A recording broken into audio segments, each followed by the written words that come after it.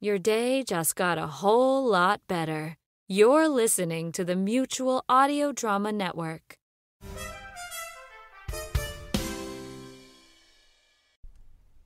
The following audio drama is rated G for general audience.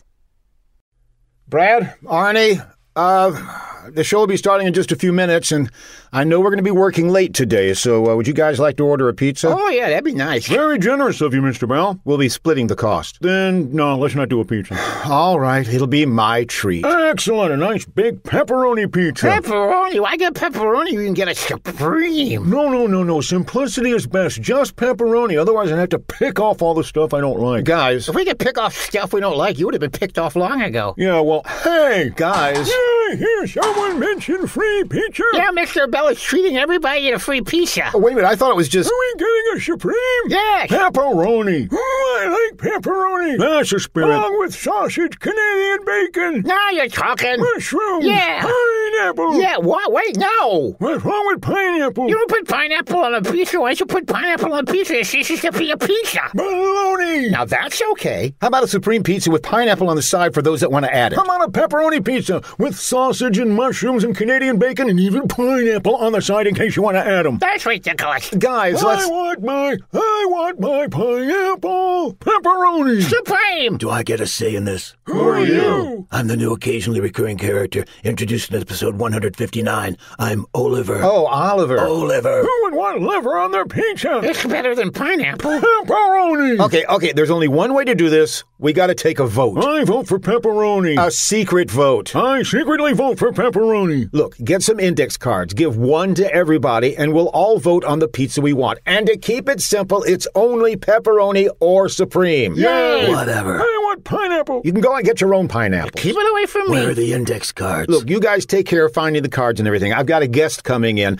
and as soon as I'm done with the guest, I'll cast my vote and we'll count them up, all right? I don't think we have any index cards here. Well, go buy some. Okay, I'll head over to CVS and pick some up. And what's wrong with I Walgreens? prefer Rite Aids. Hey, maybe cheaper at the 5 and dime. What's your 5 and dime? Oh, guys, just figure it out. My guest is coming in. Now get out of here and take care of it. All right. I'm headed to There's a Walgreens. Rite Aid right down the street. Anybody got a dime? Out. Thank you. Hello, and welcome to Bells in the Batfry. I'm your genial host, John Bell, and today's episode is going to be a little different. We're going to break away from the usual foolishness and yuck comedy, such as it is, and bring you some actual painters. These are people who are artistically inclined, and my first guest... Yes, that's me. And your name is? Claude Boulier. Clyde Bellier. Claude Boulier. Boulier, yes. Boulier, and you are an Impressionist painter. Yes, I am. Impressionism, an art style of painting that has the appearance of being rough and unfinished and characterized by small, thin, visible brushstrokes. Yes. And the subject matter is usually of common and ordinary subjects with an emphasis on the accurate depiction of light. Isn't that something? These are often painted outdoors to capture the natural sunlight and color of their subjects. Black is rarely used. Ooh. Since Impressionist artists prefer mixing and using dark tones and complementary colors. Complimentary. Impressionism is more of a representation of an artist's impression. It doesn't try to be accurate in its detail, but rather is more of an expression of the heart. Isn't that wonderful? Now, Mr. Bumblebee Boulier has actually agreed to do an Impressionist painting right here in the studio, and you've brought your artist materials. Yes, I have my paint and my brushes and other materials. Do you have a canvas ready? Well, I just thought I'd use your wall, if that's all right. Wow, it would be interesting to have our own Impressionist painting right here on my wall, so go right ahead. Excellent. Okay, hand me that roller, please. Roller? Yes, that one right there. Okay, here.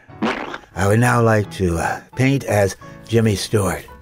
Well, look, I'm painting the wall here. It looks pretty good, doesn't it? Why are you talking like Jimmy? Oh, look, now Homer Simpson is painting. What? Hey, Marge, I'm painting the wall here. Give me a beer, will you? Wait a minute. All you're doing is painting the wall red and talking like celebrities. Yes, those are my impressions. Impressions. So when you say you're an impressionist painter... I paint while doing my impressions. Yes. I see. What did you expect? A lot more, apparently. Thank you for coming in today, Mr. Boomdier. Boulier. Yeah, whatever. You can go now. Thank you. Take your roller with you. I'll certainly do that. Yes, thank you. That's very good. Thank you. Goodbye. Yeah, so long, Doc. Okay, my next guest... Mr. Bell, here's your index card. Index card. The pizza vote. Oh, yes, right. Okay, let me write down on here which pizza I vote for. And here's my card. Thank you, Mr. Bell. Everybody else has already voted, so we'll have the results in just a moment. Good. Great. I can't wait. By the way, Mr. Bell, what's with the red wall here? Did a bottle of ketchup explode or something? I'll explain later. Oh, any toodles for now? Yes, toodles. And now let's welcome my second guest. Oh, how are you? My name is Peter Plockenist. I'm sorry, Peter what? Plockenist.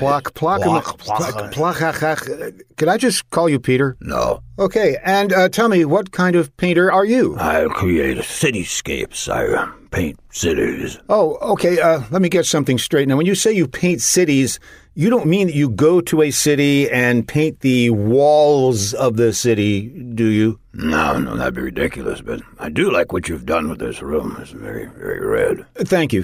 So you do paint cityscapes? Yes, I create images of bustling metropolises and skylines and the like. What are some of the cities you've created these paintings of? Oh, I've done New York City, New Orleans, of course, Berlin. I traveled there for that, and Yazoo City, Mississippi. Yazoo City? You ever been there? No, I haven't. It's quite lovely. Would you like to buy a painting of it? Not right now. So are you going to actually paint a cityscape for us right now, Mr. Pickpocketinist?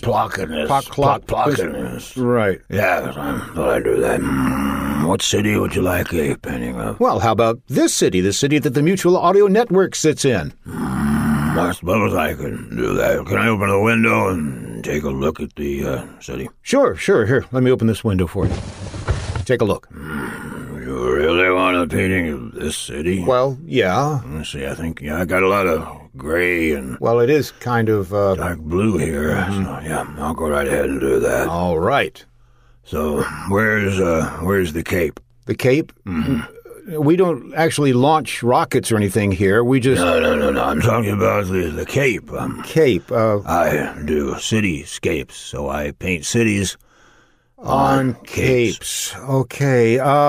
Let me see if I can find a cape. Hold on. You invite a person who does cityscapes and they don't have a cape to put the cities on. Brad? Arnie? Yeah? Do either of you have a cape? A cape? Why in the world would either of us have a... Sure, I got capes. I got all sorts of capes. What kind do you need? I got Superman. I got Batman. I got Thor. I got Captain Marvel. I'm not talking about the new Captain Marvel. I'm talking about the original Captain Marvel from the 1940s, done by Whiz Comics, which was a division of Fawcett. Yeah, listen, they were written by Bill Parker and drawn by C.C. Beck. Ooh, what a great cartoonist he was. Yeah, well, it was all about this kid named Billy Batson, and he would say the word Shazam. Arnie, do you have a cape with you? Who doesn't go around without a cape? Hold on, let me take my shirt off here. I do not want to see this. Here you go, Mr. Bell. Thank you. When was this last dry cleaned? Here you go, Mr. Platypus. Give me a minute, I'll paint this for him. Mr. Bell, while he's doing that, we have a final vote count on the pizza. Oh, that's great. So, how'd it come out? 7 votes for pepperoni and only 2 for supreme. Ah, phooey. Wait, Brad. 7 votes for pepperoni and 2 votes for supreme? It was a landslide. There are only 5 people voting. No, it wasn't. Me, you, Brad, Hugo, and Oliver. Oliver. Yeah, how about that, Brad? How you explain that? Well, you're not considering the upstate vote in the mail-in absentee. Brad, who counted the votes? A panel of unbiased... Brad counted the votes. Yes, well, but you observed me as I was counting these votes. I didn't observe you counting the votes. I didn't even know you were counting the votes. Well, I sent you an invitation to come watch me count the votes, and you didn't come. I never received an invitation. Well, I put it in the mail this morning. You can't blame me. In the mail? Yes, it's the post office's fault. Recount. I got recount. Oh, don't be such a sore loser. Why you... Hold it. I think we should have them counted by somebody who's completely impartial. Yeah, I told ya. I'll count them. No, you won't. And I can't either, so who in the world could we... Hello, Mr. Bell. Miss Schmackelheimer. This is Miss Schmeckelheimer. Miss Sadie Schmeckelheimer. Yes, I know that. Since I have no skin in this game, or any skin at all, being a robot, I will be happy to count the votes for you. Now, wait a minute. What's wrong with letting Miss Schmackelheimer do it? How do we know she's an honest machine? I'll vouch for her. After all, I made her. Oh, like that's supposed to... Brad, Miss Schmackelheimer will count the ballots. Give them to her. Oh, all right. Here you go. Thank you. I will have these tabulated in just a few moments. Thank you, Miss Schmackelheimer. I finished my cityscape. Oh, excellent. Let's take a look at it. Well, that's, it's like one building there. I'm a minimalist. But it's a painting of the Empire State Building. Your city needed improving. Okay, I'll grant you that. Thank you, Mr. Apocalypse. Thank you for coming by. Right, I'll send you my bill. All right. Wait, you what? At the top of the morning to you, my laddie. Oh, hi. You must be my next guest. Indeed I am, laddie Buck. Me name is Clancy O'Clancy. I'm from the O'Clancy clan. I see. And when it comes to painting, if the O'Clancy clan can't, no clan can. So what kind of painting do you indulge in? We like to do what is called space art. Space art. No. Space art. Space art. Art. Now you got it. And what exactly is space art? Space art. It's an art form that depicts outer space. You mean like planets and stars? No, I mean tulips in the field. Of course it's planets and stars and stuff. I try to capture the wonders and majesty of our universe. Planets, constellations, spacecraft, baby Yodas, astronauts, black holes, yellow stars, blue moons, pink hearts, green clovers. Oh, wait a minute. And other heavenly bodies found in space art. For a second there, it sounded like you were describing what's in Lucky Charms cereal. Well, I suppose so, those being the symbols of leprechauns. What do leprechauns have to do with outer space? Leprechauns are from outer space. I'm sorry? Never apologize. It's a sign of weakness. Even the leprechauns know that. The leprechauns from outer space. Aye, all the leprechauns. So all leprechauns are from outer space. 'Tis a fact, me lad. How did they get to Earth? Why, with their magic shillelaghs, of course. Are you putting me on? No. You're not me size. I couldn't put you on. Did you bring any samples of your work? But of course, my lad. Here, let me show you some. I call this one Leprechauns on Pluto. That's a picture of leprechauns riding on the back of a big dog. Aye, that's Pluto, Mickey Mouse's dog. What else you got? Who got this one of a leprechaun flying through space, warming himself with an electric appliance? Which would be? A space heater. Now, here's one of a leprechaun flying through space amidst a bunch of large rocks. Asteroids, I presume? Aye, that poor lad. But don't worry, some preparation each fix that right up. Here's a picture of a leprechaun scrubbing the inside of a bathtub with a cleanser. What does that have to do with... Look closely at the cleanser. What's the name on it? Comet. Aye. And this one has a leprechaun floating next to what looks like a very large version of a prominent politician. That would be a gas giant. What the heck? Here's a painting of a leprechaun floating into a ladies' restroom? Aye, laddie. What does that have to do with space? He's going to go where no man has gone before. Okay, that's really a stupid and old joke. I'm a stupid and old painter, so what do you expect, me lad? I think we're pretty much done here and... Oh, tut, me lad. I have one more Star Trek-related painting here. Do you? This little fellow is dressed as the captain of the USS Enterprise, doing a scene from one of the Star Trek movies. And I'm afraid to ask, which Star Trek movie would that be? Star Trek II, The Wrath of Leprechaun! Alrighty, well, this interview didn't go anywhere like I thought it would. You're welcome. So, leprechauns are from space. Aye, they come for the planet Leprechaunicorpia. Okay, I should have quit 2 lines ago. Thank you. Can you go now? Oh, you don't have to ask me twice, laddie buck. Toodaloo. Mr. Bell. Am I here? I just thought I heard myself leave, but I seem to be here. No, that was my last guest leaving. At least I hope he was my last guest. Well, that was your last guess, and it's pizza time! Who's that pizza? Is the pizza here? Let's eat the pizza. Oh, which pizza was decided on? I don't know. Have the votes been counted? Have the votes been counted? The counting has been completed. Yay! I have already called in the order. It should be delivered any minute now. Pepperoni! Supreme! Maybe. With pineapple. Over my dead body. I'd rather have it over the pizza. It's here! I'll get it. You don't want to get it. Why do I want to get it? Whoever gets it pays for it. Go get it, Mr. Bell. All right. After a fair count by Miss Schmackelheimer, I can't wait to see what kind of pizza we got. Yes? Delivery! Yes. Who ordered the super deluxe memory upgrade? Miss Schmackelheimer!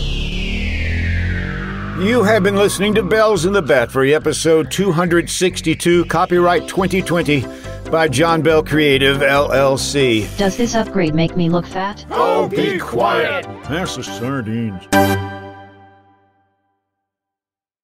Hello, I'm John Bell of Bells in the Batfry. It's a comedy podcast. Fridays and every other Sunday. Well, anyway, back in episode 5 of Bells in the Batfry, we introduced the cowlets, tiny little cows. Where did all these cats come from? They're not cats, they're cows, and they're heading toward the water cooler. Stop it before... Now you can display your love of these tiny cows with genuine cowlet t-shirts. You know what's really fun to do with these shirts? Get a whole bunch of people to buy them. Then you all gather together and run down the street. People will see these cowlets coming toward them and think it's a stampede. You think that would really work, Brad? Shh, I'm pushing for bulk sales here. You can also get cowlet mugs, clocks, and other items. Just go to thebatfree.com and click on Shop. This is a limited time offer. No, it's not. You just do not understand advertising, do you? Get your merchandise today with the official cowlet design created by Jeff Music. Buying lots of them would bring music to my ears. Oh, stop.